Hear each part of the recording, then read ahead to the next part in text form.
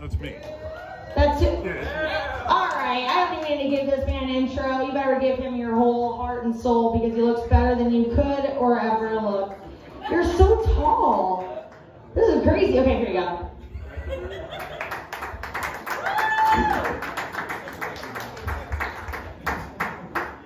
Ladies and gentlemen, boys and girls, let's get ready to chuckle!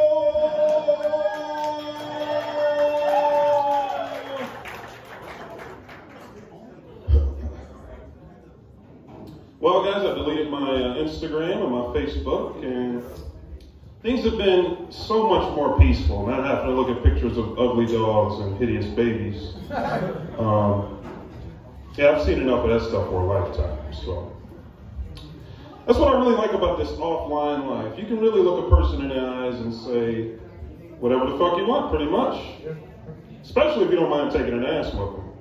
My new favorite thing to do when I'm about to get into a fight is let the person know I'm going to let them beat me up. And trust me, that diffuses the situation. Nobody wants to fight a guy who's not going to defend himself. So next time you get into a fight, he's like, yo, I'm about to beat your motherfucking ass. You say, that's okay, I'll let you beat me up. Watch, he won't want to fight you anymore. Trust me, it works. Or maybe he will. I mean, what's the... Okay. Anyways, I walked to the bar the other day, and this lady jumped when she saw me. Can you believe that? Yeah, she said, whoa, you're tall. I had the same reaction. I said, whoa, you're fat. She said, how tall are you? I said, how much do you weigh? She said, do you ever think about trying out for the NBA?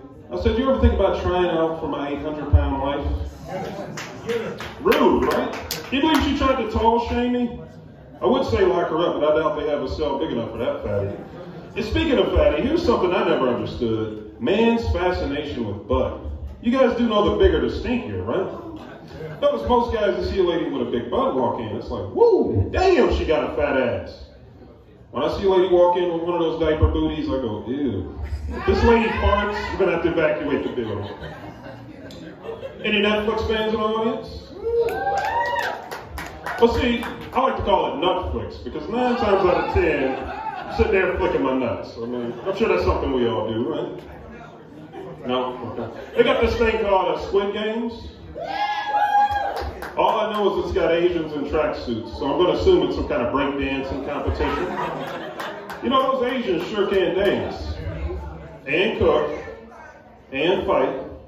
I hear they're terrible drivers, so I don't know if the stereotype is true. I hear they can't drive for shit.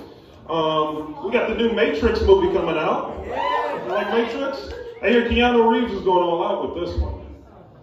There's a major plot twist, though. Cover your ears if you don't want me to spoil it for you.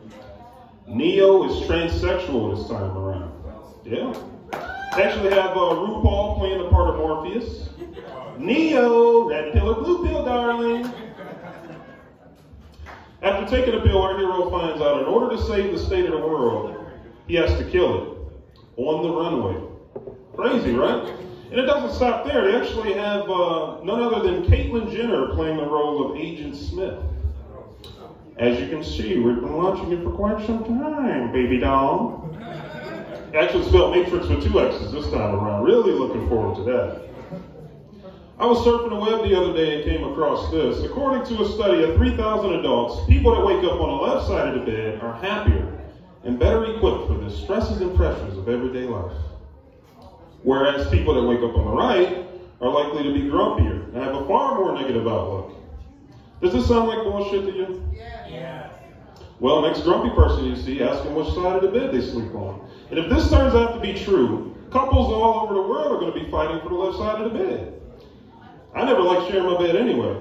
That's why I'm single. Not because I live with my mommy, because I make women sleep on the floor. I mean, hell, it's hard to fit 2 people on a twin-size mattress. And I tell you what, if this comedy thing works out, I may even upgrade you to a queen-size mattress. But let's think about that for a second, guys. Queen-size mattress. Do we know any queens that are 80 inches wide? Yes. Take a look at Queen Elizabeth, for example. Okay? She's 4 feet tall. She weighs 50 pounds. I got a dog bigger than her. Just so happen to name her Queen, too. Yeah. She's a Great Dane. I'm a big guy, so I had to get a big dog. You know what isn't big, though? My penis. That's right.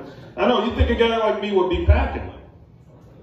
I think that's why women hook up with me, because they assume I have a big penis. You should see the expression on their face when I whip this thing out. It's the same expression you have when you open up a big bag of chips and you find out it's mostly just air.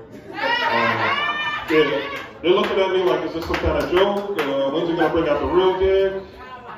Yeah, it's crazy. It's like my fingers are actually bigger than you. Too much dick talk. Sorry about the dick talk. And, I want to clarify this and make this clear. Everything I said tonight was true, except for the dick part. That was I've got a big penis. All right, well, you guys have a blessed night. Happy Halloween. How about that? Thank you, Julia. Did anybody make a Hamilton joke yet? That guy over there. That guy covered it. Okay, someone take the Browns player's phone. Let's text his wife.